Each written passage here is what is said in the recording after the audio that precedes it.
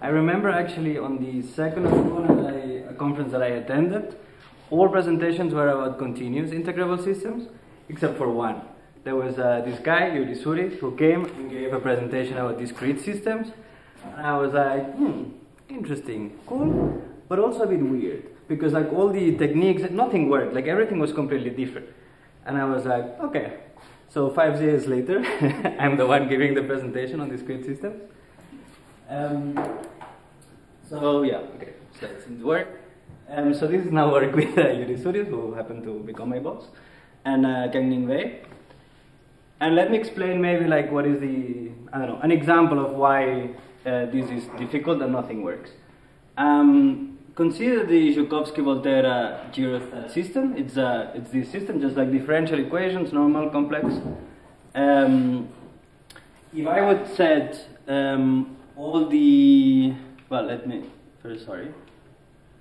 If I would set all the betas to 0, so I would only have the alphas, this would be the Euler top. So it's the Euler top with some like linear terms being added.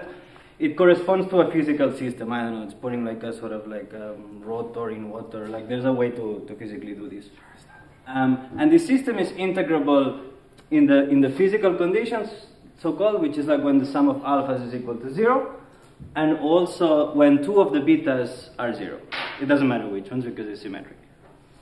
And these are the integrals of motion. It's a very similar story to the Euler top. So if there's this condition, then like these integrals also satisfy a relation, because obviously we are dimension 3. There can only be 2 independent conserved quantities. Yeah. So this is a more or less standard thing. So we assume that we put even one extra condition. So here, like, we have 2 reasons why this should be integrable. And then, regardless of the value of beta 0, of beta 2, this should be integrable. That means, in our normal context of continuous systems, that I would have 2 conserved quantities, and then the trajectory would lie at the intersection of these conserved quantities. And this is true for any value of beta 2. Just like the conserved quantities will take different values, but I will always be there. Let's see what happens though if we discretize this system. So if we make a discrete version, then for beta 2 equals to 0, we get here many points. This looks like a line, but it's not a line. It's just like many points. But you clearly see that it is restricted to the intersection of 2 things. But if I take any other value, for example 5, then you see that there must be 1 conserved quantity, but not 2. So it looks like the points are kind of restricted to a surface, but certainly not restricted to a curve. So this is a problem. We see something that works in continuous systems, but does not work well on discrete systems. But of course here there's many like open questions or things I haven't explained. For example, what is the normal thing? Like, there's no reason why we should expect that the integrability gets preserved. So I don't know if it's, which of the image was the weird one? That for beta 2 equals to 0, it did happen, I did have 2 conserved quantities? Or is it strange that for beta 2 different than 0, I did not have conserved quantities, or not enough? And what do we mean exactly by integrability? Like, can we define it in different ways maybe for discrete systems? And most importantly, how do we actually discretize the systems? Maybe there's different ways, maybe we can improve this. And this will be, the third question will be the focus of the talk. So first, to zoom out, we saw an example. Now I want to explain what is the general setting. We start with a completely integrable system. I think I don't have to convince you guys of why integrable systems are important, but in case I have to, I would say that they appear often in physics, and in form of conservation laws, for example, and also like from an applied perspective. So if we have to, for example, apply for funding, it's interesting to mention that they offer also stability and forecasting in the long term. So we would like to see how we can discretize. How can we make a discrete version of these systems? And the problem, as we have seen, is that there's systems that are integrable in continuous that are not integrable in discrete version. Actually, that's normally the case. Normally, if you take any method and you discretize, it does not work. So I take here, for example, the Lotka-Volterra, and I discretize using the Euler method that we learned at school. And then, instead of having closed orbits, so this is a continuous system, I start here, and I kind of start spiraling out. Or if I take the implicit Euler method, I will spiral inward. So I will always have some sort of like spiraling property, which is not good. So what would I like? Because first, it's important in science to denote what would be the ideal outcome. The ideal outcome would be that I start with a completely integrable system, and I find a discretization in a certain space. So a map that I apply iteratively with a certain time step. I want that the map, my discretization, approximates the original system, because otherwise I would be discretizing something else.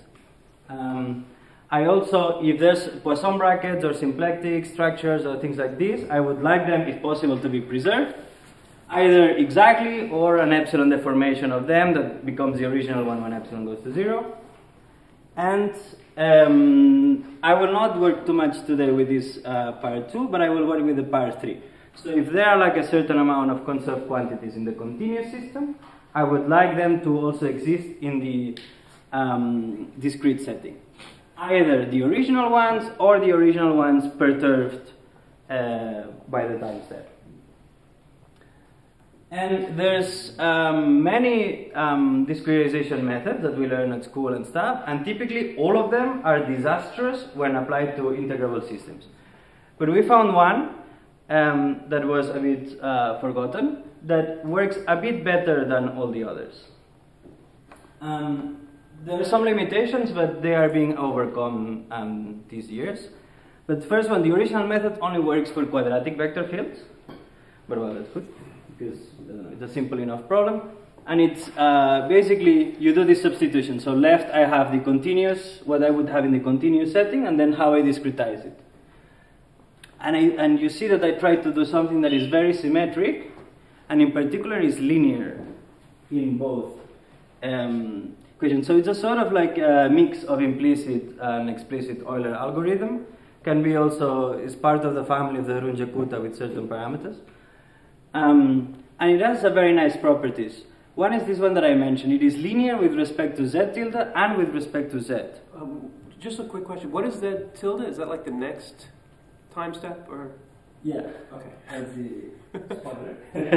Okay. Yeah. But if I consider the z tildes as variables and the z as constant, or the other way around, it's clearly linear. It's also clear that if I change the sign of epsilon, then like the tildes and the non-tildes swap roles.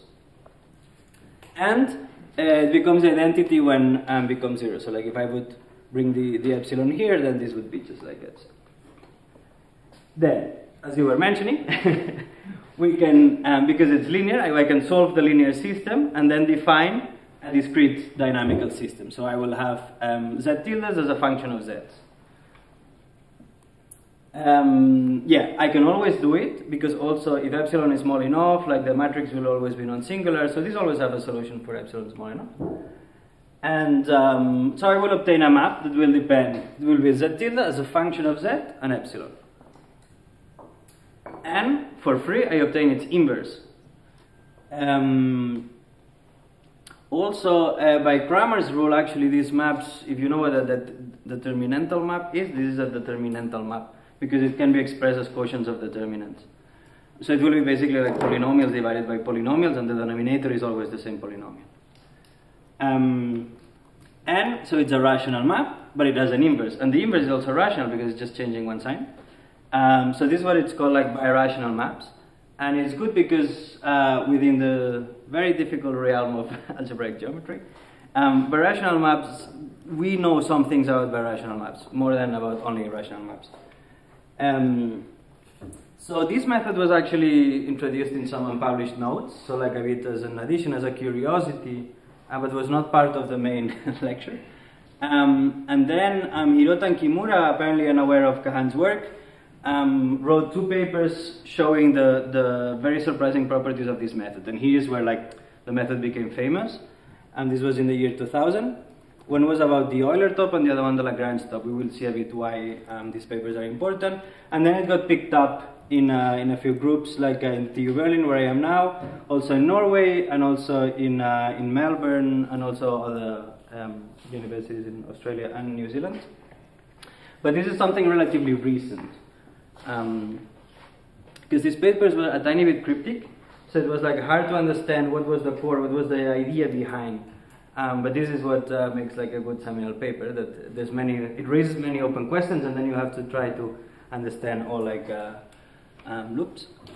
So let me first show a very different example, a very simple example of this method. I take the Weierstrass differential equation, which is very simple, and it's integrable, so it's a, does this have a pointer? No, okay. Yeah, but this is, okay. Okay, so here, so it's an equation of second degree, but I can rewrite it. I can rewrite it in 2 dimensions and first order, and then I can apply this Kahan discretization. Here there's a divided by 2 missing. And then, actually it has very nice properties. It does conserve a volume form, it has an integral of motion, and both objects, when epsilon becomes to 0, they become the original object. So this will be 1, and this part will disappear, basically. So I will recover the original thing. So this is like a canonical example. This works very well.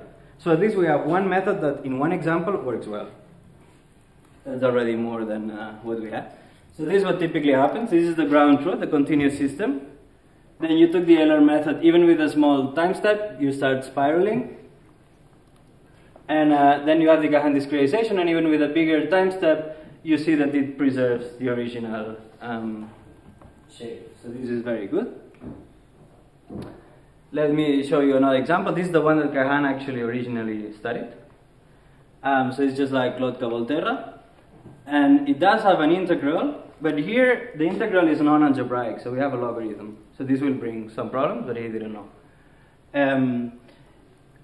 We have the same algorithm, and then when we have this equation, we can solve for x tilde and y tilde, and we get the map, which is, again, birational. So we say it's polynomial divided by polynomial, and the denominator is always the same.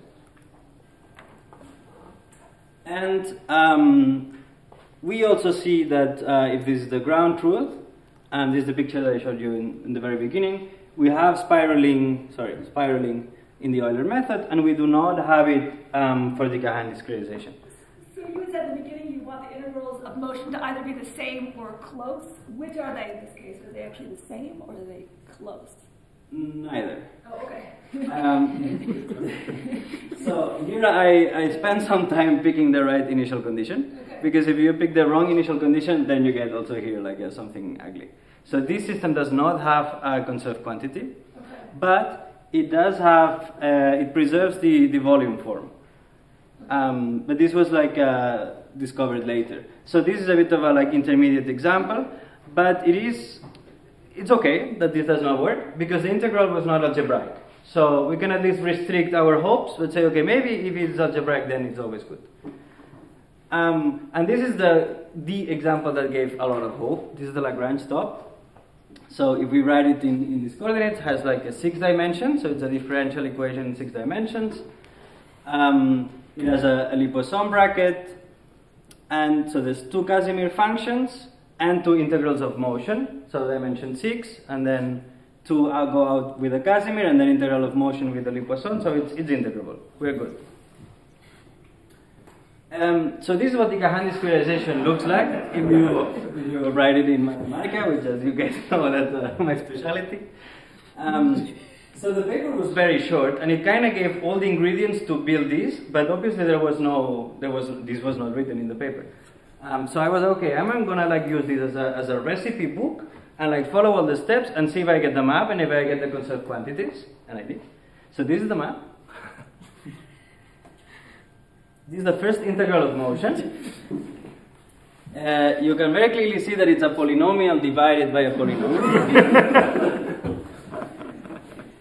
But it's remarkable that, the integral of motion is like this. And that you say this is an integral of motion of that map. This is the second integral of motion. Here I'm reducing the font, also polynomial divided by polynomial. This is the third integral of motion. I'm reducing the font a bit every time. And this is the fourth, because if you paid attention, there was like a cyclic coordinate, so this one was conserved automatically.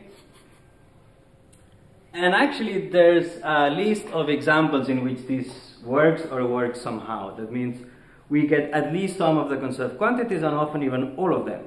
So this gave a lot of hope in the community. Oh wow, this method was like, it's a perfect story. Yeah? Like, oh, I got forgot a method, and then you open, you see it, oh, and suddenly it works for all examples. This was very encouraging. But then came the bad news. And the bad news is that even in 2 dimensions, there's an example where this does not work. So these are like very simple systems in 2 dimensions.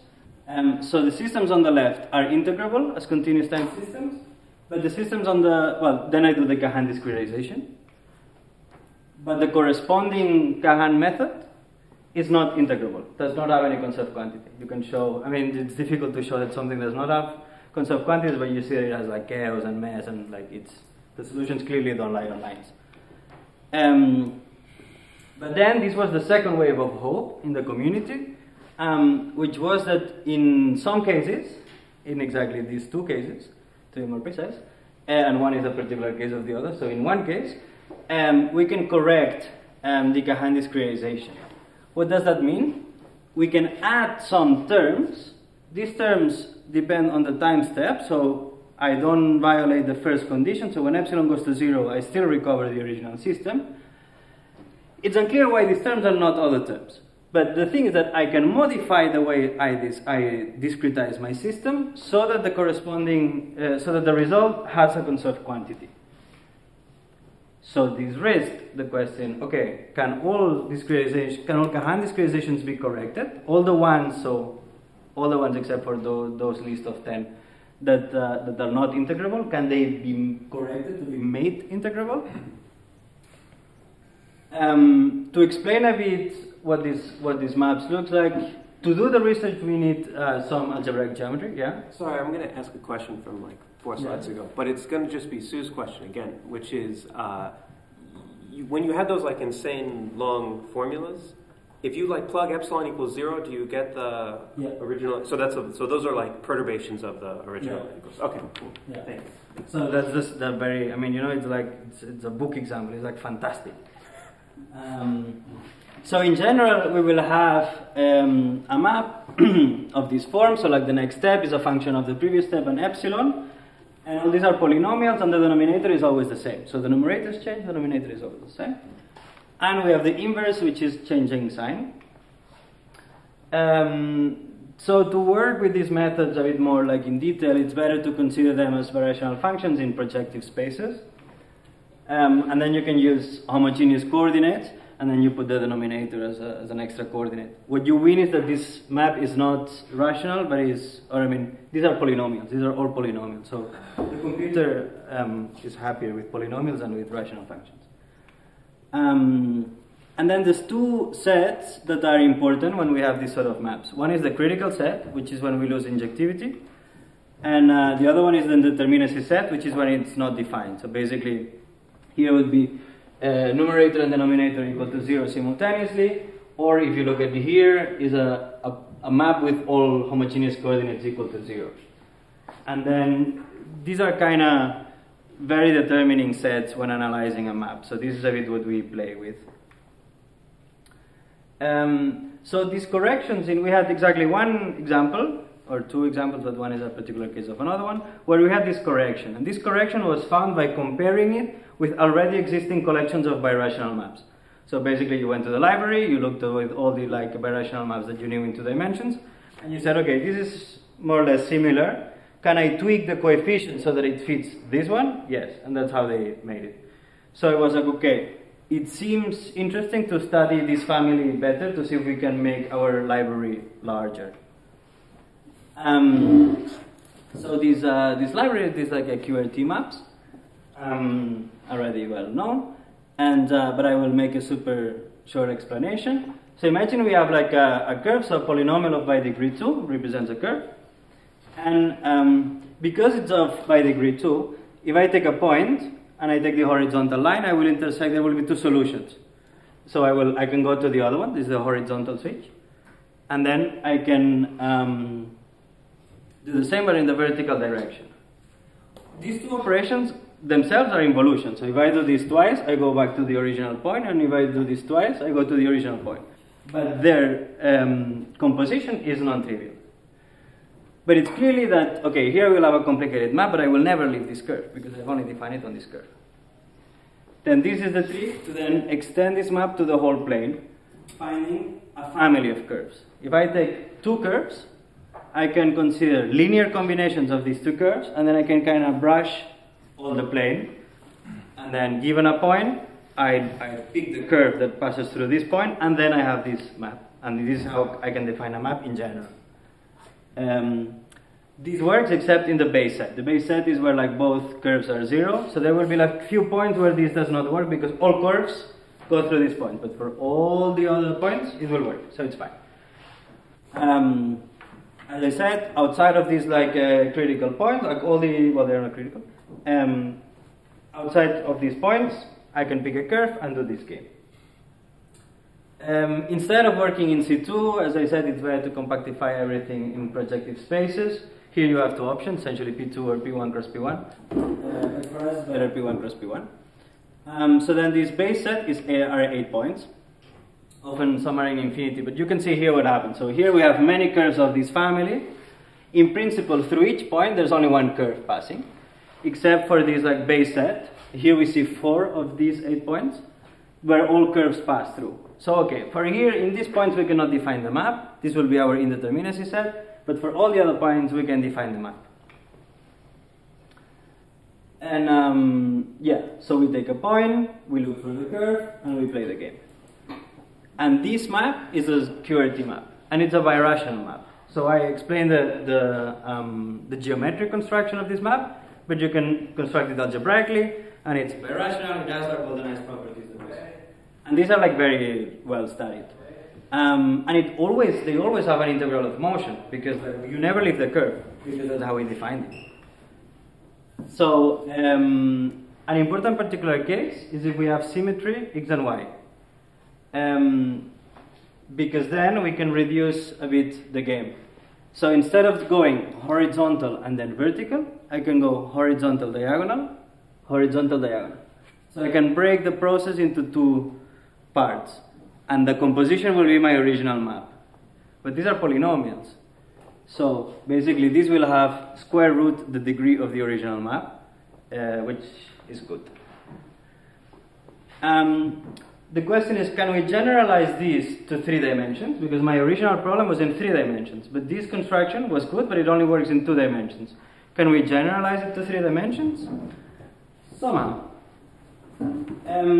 So not always, but under certain conditions, yes. There have been other generalizations of QRT to 3 dimensions, but they were not suitable for like for Kahan discretization, so we had to kind of make our own.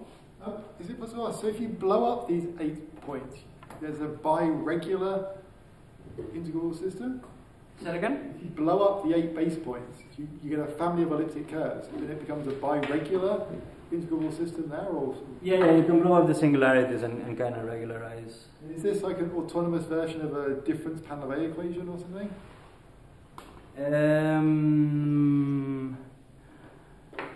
I don't know, because the problem with discrete Panlevé is that sometimes you don't have an integral of motion in the classic Sure, but they have these autonomous versions where it becomes a mix of elliptic curves. Is this explained in this book of Doistermat? He has this large book. That Yeah. Okay, I mean, it's Can be. I think it is, yes. It's just you get an elliptic surface and you get a divisor and a shift by, so it is. Yeah. Okay, so first step, we will do this in 2 steps. One is, as we define first a map on a curve, now we will define a map on a quadric surface. So we take a quadric surface. Quadric surfaces have 2 rulings. This means that I can express them as the union of straight lines in 2 different ways. So through each point, and these lines are skew, pairwise skew, and then like through each point there's 2 lines, so 1 per family. crossing. So I will use this instead of my plane. I take a pencil of quadrics, which will play the role of the pencil of curves before. This will induce me a fibration on my original quadric, and then I can play the game. So maybe, so I have my quadric, and then I take another pencil of quadrics that will define me here curves, and then I can I will have these two straight lines. So then I can play the game of the horizontal switch and the vertical switch. So the same thing, but instead of doing it on the plane, I do it on the quadric. The degrees are a bit higher, there's some complications, but it's not the end of the world. So I take a point, I will have a horizontal switch, and I will have a vertical switch, and I can define this map. And this works well. It's not complicated. And if I have like a symmetry, for example, like swapping linear symmetry, for example, swapping the last two coordinates, then I can play again this game of the root. And the composition of the map will be the composition of the map with itself. The root with itself will be the original map. So same story. So good, it looks good. We have it already in one quadric. I take then a pencil, I brush all the space, and then I'm done. So I take, instead of taking my quadric P, now I take a pencil. And then what we would like, that's what we would call a 3D generalization of QRT, is that the map leaves all the quadrics of both pencils invariant, and if I restrict it to a quadric, then it looks like this. This is what I would like. But this does not work. Like the naive approach, if I just like construct this as I described it, it does not work.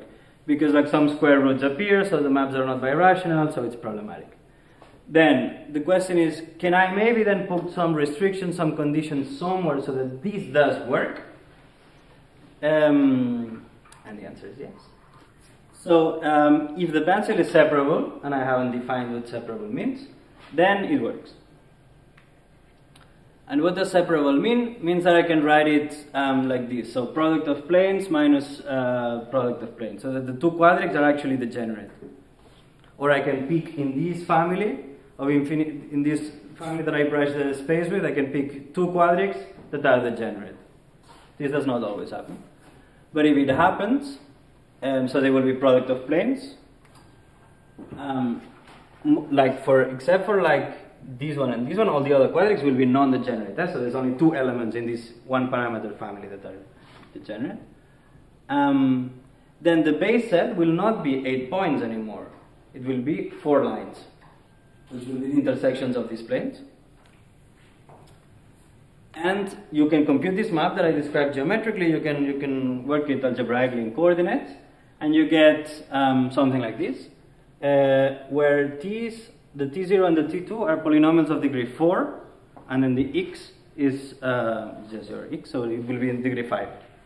This is the root. So here I'm assuming the symmetry all the time. Exactly. So you had two pencils initially. Which one is separable? One of them, the P in this case. Yeah. So if one of them, otherwise I can reverse. The construction is symmetric. Yeah. So in principle, I would have composition of these two things of degree 5. But if they are like symmetric, then I can define these roots. Yeah, so as I said, in principle it's of degree 25, which is quite horrible. But if I have the symmetry, then I have degree 5, which is much better. But the Gahani discretization should be of degree 3, not of degree 5. So, I mean, 5 is better than 25, but 3 would be better than 5. So I have to do something about this. This means that since this is homogeneous coordinates, I have to find a common factor. This t0 and this t2, that were polynomials of degree 4, should have a common factor of degree 2. And I can kind of try to enforce this, to analyze what does this look geometrically, what has to happen so that this is the case. So under which circumstances this happens. And we found two solutions to this question. We don't know if they are the only solutions, but we know that there are at least two solutions. One is the so-called case 1, which is the two pencils are separable, not only one but both. So they can be, the quadrics are essentially degenerate, or I can find two quadrics in the family that are degenerate. I'm assuming also invariant, because otherwise I would still be in degree 25. So we saw that the first pencil had these 4 lines as base set, the second pencil will have other 4 lines as base set, and then I can kind of see what these lines look like together. And we found that if either these 4 lines or these 4 lines, essentially it's the same case to renaming U3 and U4, if they belong to the same quadric, then the resulting map will be of degree 3, so they will have this common factor. So just in case your algebraic geometry is not super fresh, 3 skew lines would define me a quadric. So 4 is a condition. 3 would be, I can find a quadric such that it satisfies this, but 4 is a condition. So this does not always happen. This is sort of the generalist if you want. But if this happens, then I get a map of degree 3. Case 2, so second answer to the question, is when the two pencils have one quadric in common. So they brush the space, but there's one moment that they coincide. Then basically I can reshuffle the things so that I get also 2 pairs of planes. So like I can factorize the T2 and T0, and this one and this one will be pairs of planes because they depend only on 2 coordinates. So in both cases I get a map of degree 3. The maps are a bit different, but there's some intersection between the cases.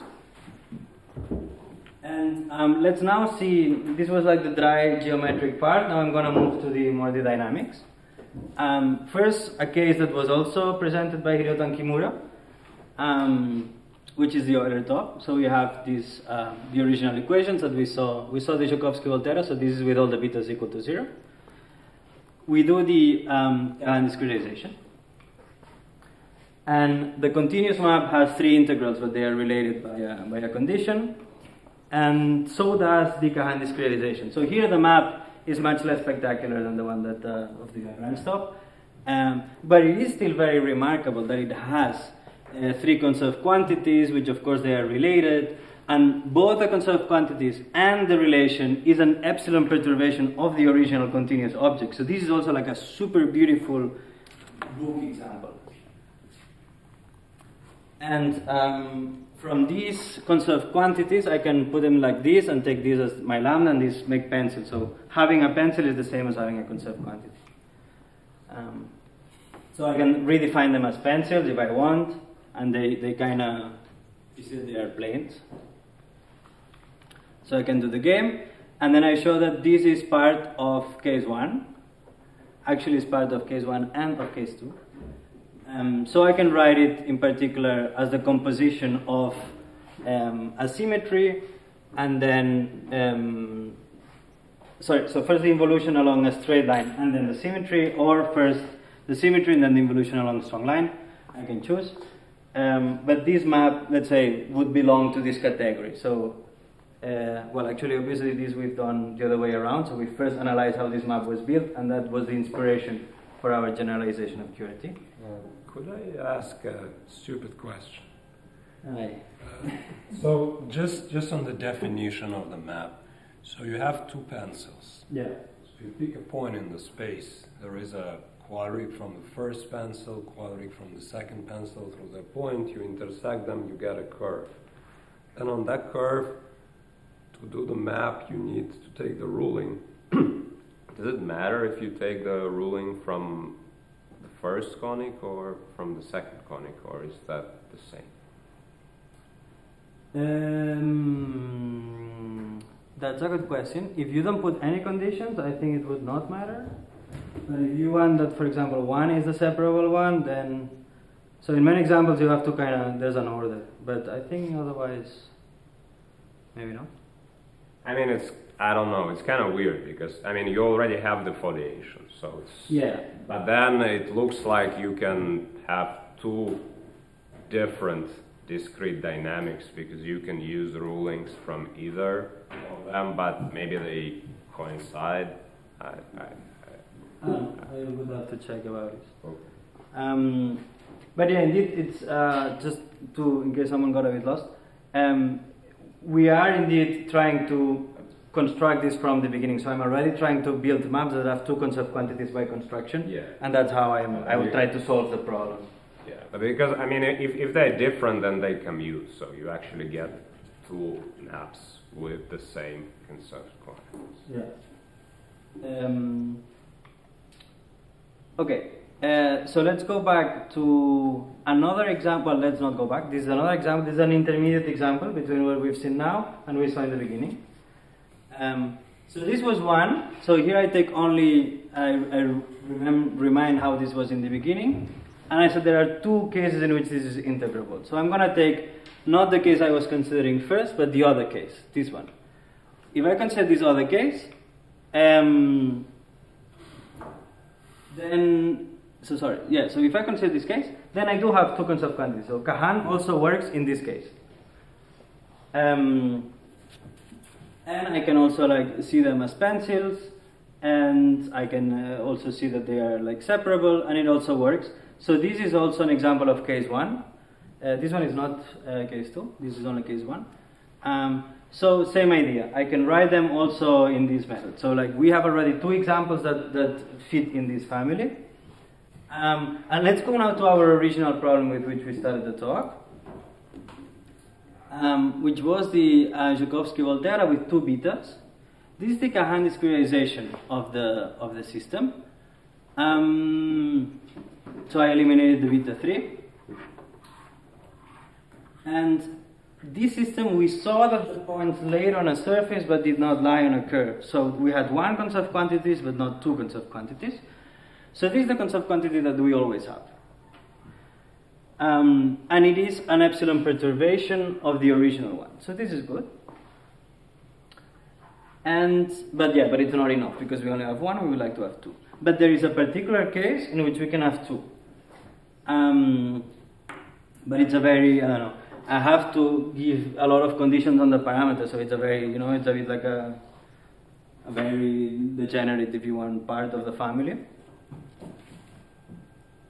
But then, if this is the case, then I get another concept quantity, which is also perturbation of the original one. But then, we were like, okay, we have a family for which this does not work, and we have this like element here that is like a mushroom that we don't know where this comes from.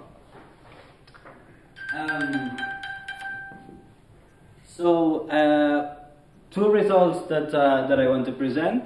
First is that the mushroom is not a mushroom. It's not an isolated case.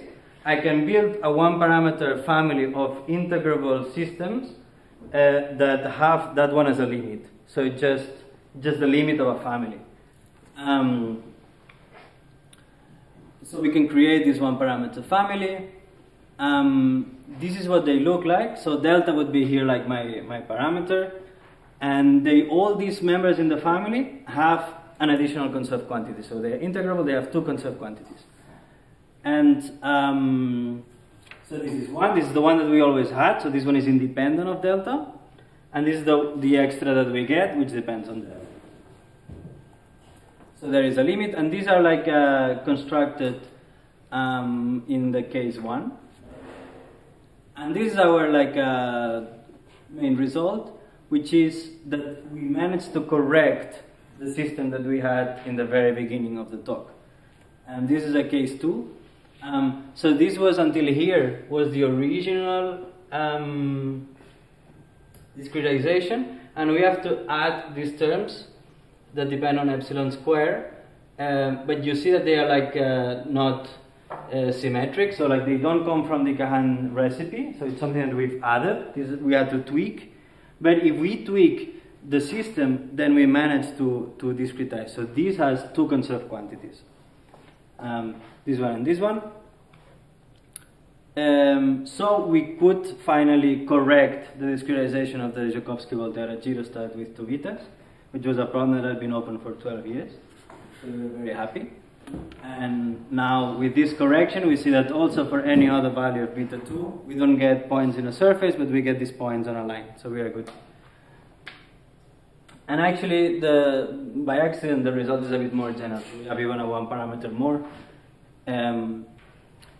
So this, if the alpha condition is satisfied, then it's the original system, but you could also remove this condition and it would still work. But this, I don't know, is not a physical system, or we don't know what this system could be. But this family of systems admit in continuous sense two conserved quantities, and our discretization would also have two conserved quantities. So a bit as a summary, as a wrap-up of what we've seen. We've seen that in general, discretisations, if I use a normal method, discretisations of integrable systems are not integrable. So we saw like with the Euler method, for example, that we have like spiraling behavior.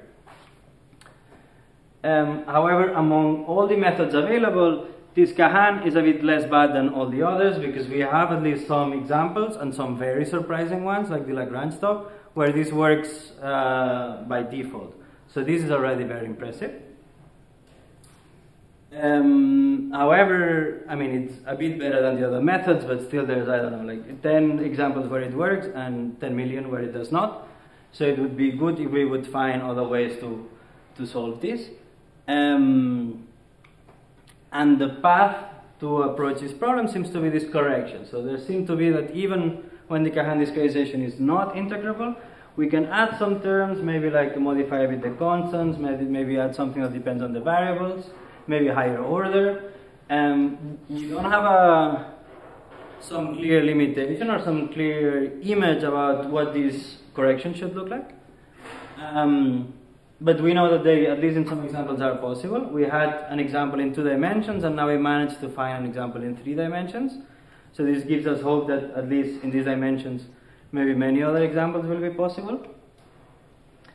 But to do so, you need to have first like a library of models to compare with.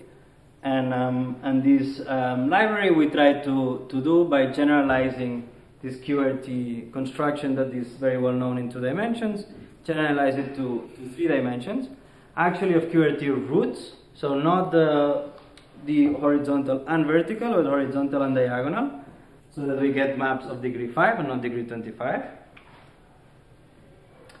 And we saw that this would give us maps of degree 5, but we could put some geometric conditions to obtain maps of degree 3, which is what we needed for our initial problem, but I don't know, maybe we could also study the degree 5 ones. And yeah, so this was like, we had these 2 cases. Case 1, which was like where the 2 pencils were separable, and these 4 lines lied on a quadric, and case 2, when the 2 pencils had a quadric in common. And this allows us to create new integrable systems. So not only restrict to the ones we know from physics and try to like modify something, but we can just build as many as we want with these tools. As many as we want, maybe we should, I don't know, correct this sentence. But in any case, we can, for example, we managed to create this 1 parameter family that had that known system as a limit, and we could find also this correction of this system with 2 betas. Yeah, which is exactly this one. And with all this, I would like to thank you all for your attention.